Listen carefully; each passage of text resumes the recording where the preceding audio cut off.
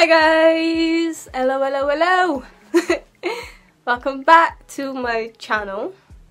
So, today I decided to do the Caribbean YouTuber tag, and there are questions that are on Facebook. Using my iPad today for this, that I'm going to answer for you guys. And it was done by some other YouTubers in this group. So there's a Facebook group and a WhatsApp group. So I will link the playlist down below in the cards. And there were YouTubers from all over the Caribbean. So we had Jamaicans, Lucians, Trinis, you name it, they're in there. And I'm going to do it now. Azerbaijan, let me get this started.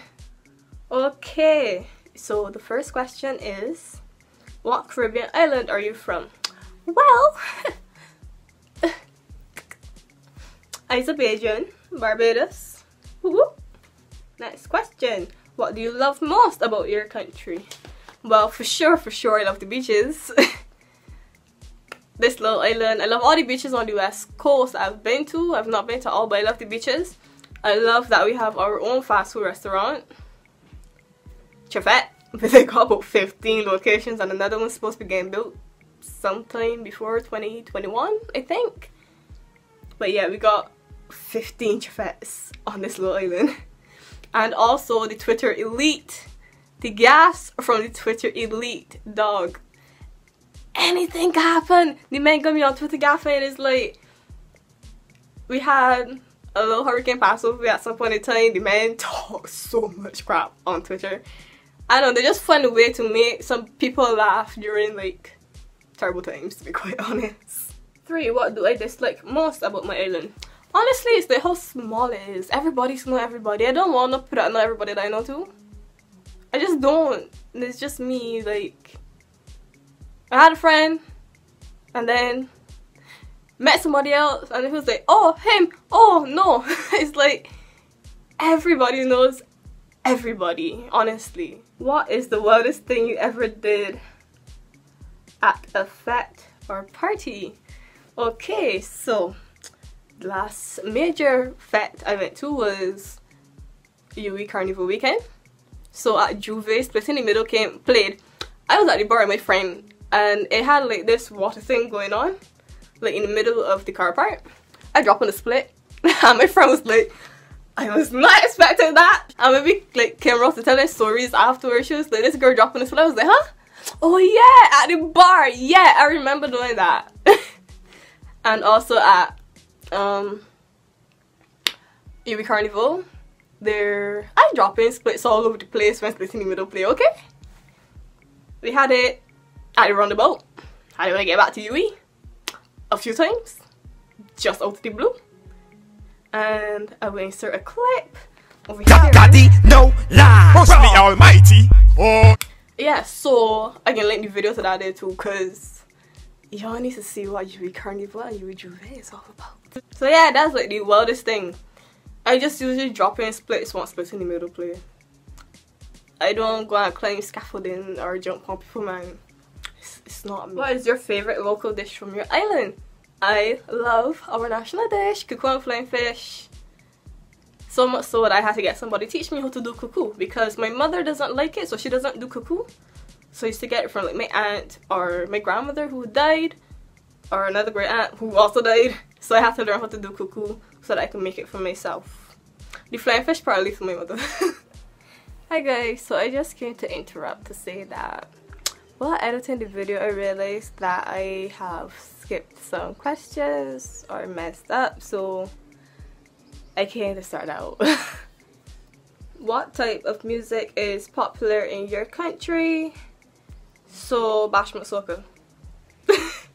That is the one that a lot of us enjoy, to be quite honest. Yeah, we do like power soca and sweet soca, but bashment hold a place in Bajan hearts, okay? Can you cook? Is yes. Have you ever cooked on a coal stove?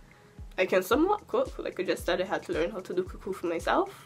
I could somewhat cook. Will I want people to taste my cooking? No, not really, no. I don't need y'all criticism. I already know it's not like the best cooking, but still. And no, I've never cooked on a coal stove. I will be 100% honest, I don't know what that is. So yeah, leave it at that. What do you hate most about the opposite sex from your island? Unfortunately, I've come across quite a few cocky fellas. Like, that's just it. I hate it. I've had cocky friends. I'm no longer friends with them. It's not because they're cockiness, but I just can't really take the cockiness from them. It's like, ugh. That's what I hate most about them. A lot of them are really, really cocky and I hate it. What do you like most about the Caribbean YouTube group? The Caribbean YouTube group is like a special bunch because the more jokes they crack and they just, honestly, they just talk a lot. It's like, it's a little YouTube family because, you know, the Caribbean isn't necessarily the biggest place in the world. It's obviously not the biggest place in the world. But they made it a little group and stuff, and I like talking to them actually. It's fun. Then we get to see each other's videos quicker when they post it in the chat and stuff. So I like that about the chat. If you had to live in another Caribbean island, where would it be and why? Look, you see all these flags here, right? We got Trinidad, Jamaica, St. Kitts, Dominica, St. Vincent, Guyana, St. Lucia. For some reason my heart just telling me St. Lucia. I've never been to like all these places though. Just been to St. Lucia and Trinidad. But my heart just telling me St. Lucia. I don't know why. I just feel in St. Lucia in my heart. I will figure out why eventually. But I feel I will live in St. Lucia, to be quite honest. I can't remember anything much about St. Lucia in the 2 or 3 times that I went. Obviously I didn't really care for the places. I wasn't necessarily appreciating it, but now I'm older, I feel that I need to travel back to these countries and take in the culture. I really feel I need to do that one day. Do you wash your meat when cooking? Okay, let me tell y'all something. Let me tell y'all something, right? You need to wash your meat before you cook it. Don't just take it out of the packet and drop it in the pan. This way is doing it for everybody, you know. Now me, personally, I don't cook meat. I will do fish, but I don't cook meat. If the meat is being cooked, it will cook by other people in the house. So when they cook it, they have to either like wash it with vinegar or lime and salt the chicken. Ain't that hard to do? And please don't go and wash it with this dishwashing liquid. Please don't. Just because we say wash the chicken, we don't actually mean wash the chicken with soap. Okay, just. What Caribbean accent or dialect do you like the most? And you can't say your country. I like the Lucian accent, and like this is because of a girl in the chat named Megan, who is a St. Lucian. She's a Lucian, yeah. I love to hear her voice, to be quite honest. I'm going to link her channel in the cards and down below so you guys go and check out her videos. Which person or persons from your country inspires you to do what you do? So I would assume this pertains to YouTube. Honestly, it wasn't people from my country, and yes, I do know Barbados has YouTubers. We got Taekwon, we got Like We Think, we have Oshania, we have DJG. Pretty sure there are others that I probably just don't know of, but it wasn't them. It was actually our regional Uwi students. So Monique, Dennis, and Chevy P. I will link everybody's channels like in the description box, to be quite honest, because the 3 of them, they're at Uwi, and when you go Google it, on YouTube searching for, you know, things that happen at Uwi, you don't see much besides Juve and Carnival, and you don't really hear anybody speaking about their Uwi experiences. So that is what actually made me want to start Uwi.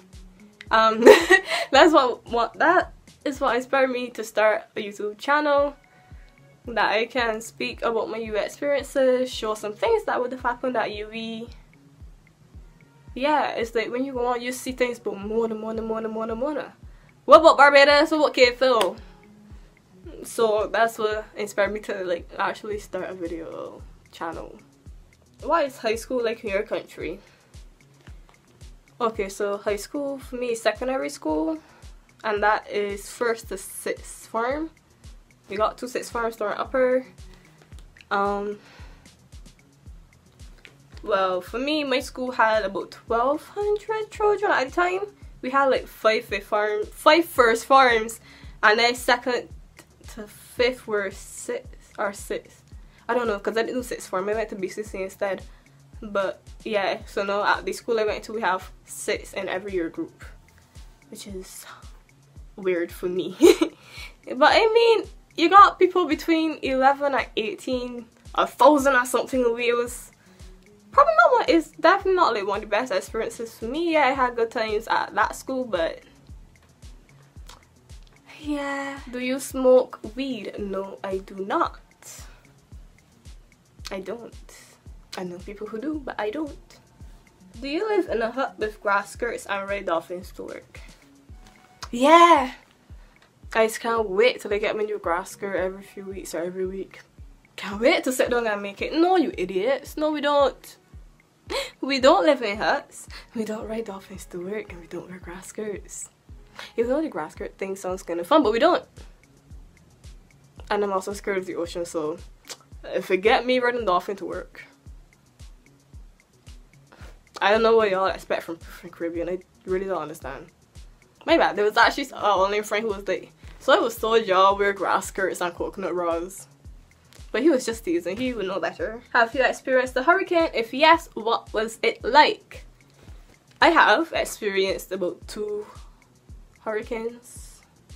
Or, well, technically more, because a lot of hurricanes do like pass over Barbados first. However, the one I can really remember was Thomas. Thomas was going for Trinidad. This year was like 2010, because my sibling was graduating from St. Augustine, which is the Uwi campus in Trinidad. So she and my parents were in Trinidad, and I was with my cousin who lived right behind me, so that was fine. I remember waking up 4 o'clock in the morning outside, pitch black, and the lights were off. I was like, why is the electricity off? That is so weird. 6 o'clock in the morning now, outside pitch black. Then I was like, oh shit, the hurricane come through. The hurricane was going to Trinidad. Trinidad shut down everything. People had the limes and parties, everything. The hurricane was so, nope, we go to Barbados instead. I was like, damn. But I believe later on, me and my cousins and my neighbors, because we lived like at the bottom of a hill, we went outside when the water was like rushing coming down, and it's when the eye of the storm were over us. So we went down, we went on the main road, where all the dirty water by the way was rushing coming down the hill, and they had like a little, it's not a surfboard, but one of the little foam boards, and we were sitting on it, and then the water takes down the road. And then we got shouted at and we're calling, so it was like, oh shit, we just started doing bare foolishness. But alright. How do you open a coconut? The stack of Collins or machete, some people would probably say. We don't hear we say Collins. But I never did it. I don't think I ever would. But I do believe that they like chop away at the top and you go around in a circle until you get a little bit, till you get to the shell, the hard brown shell on the inside. Then chip it away to get a hole, and then stick in a straw, drink out the juice, or pour the juice and cut the rest of the coconut in half and dig out the jelly. If you could change one thing about your island, what would it be and why? Okay, so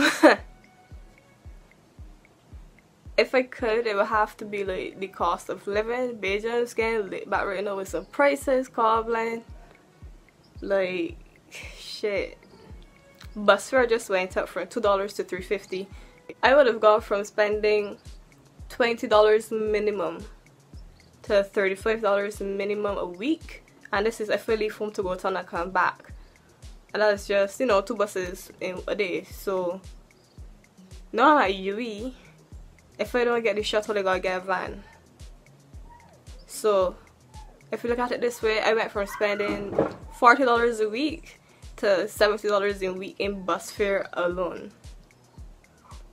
Then we got taxes. When people import things and they come through the port, you have to pay almost double the price. Because like, this isn't even worth it bringing in things. I think I saw somebody on Twitter say something about they ordered something and they had to pay $200 and something to clear it at the port, and the item wasn't even that's our price. It's like everything is so high, so much so that even like students who came in to go to Uwi, they're complaining about the prices. However, the one thing Bajans do get for free is education. So right now the government is paying our tuition, and what we Bajans have to do, if you're part-time, you have to do 100 volunteer hours a year, but if you're full-time, you have to do 150 volunteer hours a year. How much have I done right now? But don't worry, that getting started like ASAP. And yeah, I mean, cost of living is just too damn high. What is your goal or goals for your YouTube channel? I want to grow my subscribers, I want to have fun, and I want to continue documenting my way through Uwi and all the little things in between, and hopefully I get to do a lot more. Opportunities arise, but who knows? Who knows? Thank you so much for watching my video. I hope you guys like and subscribe, maybe share it, and I will see you guys later in another video. Bye guys!